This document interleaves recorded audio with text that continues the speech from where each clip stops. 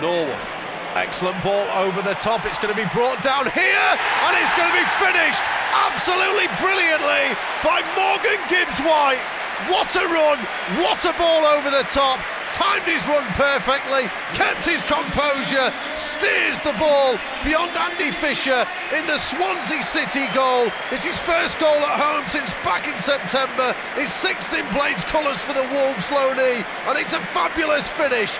14 minutes gone here at Bramall Lane. It's Sheffield United 1, Swansea City 0. Fleck 30 yards from goal. Fleck will feed it down the left-hand side for Norrington Davies into the middle. What a goal that is! George Baldock coming in off the right-hand side on the volley. He sprints towards the Sheffield United technical area to celebrate with the subs. What a way to score your first goal for the Blades since December 2019 in the Premier League at Norwich.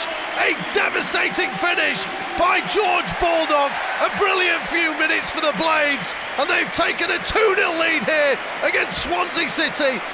Baldock in, Basham in as well, but he doesn't take the ball off, and Cham, who will strike it from 25.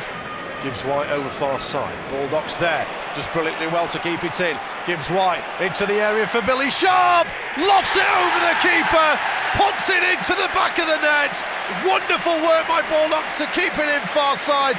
Gibbs-White, devastating ball into Sharp, and that man, he scores goals.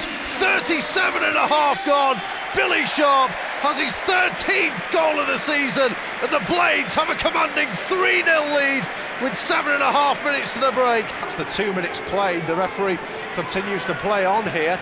Grimes in towards the back stick. Foderingham will palm it down. The referee will blow the whistle. Here comes Patterson forward, shoots from 25.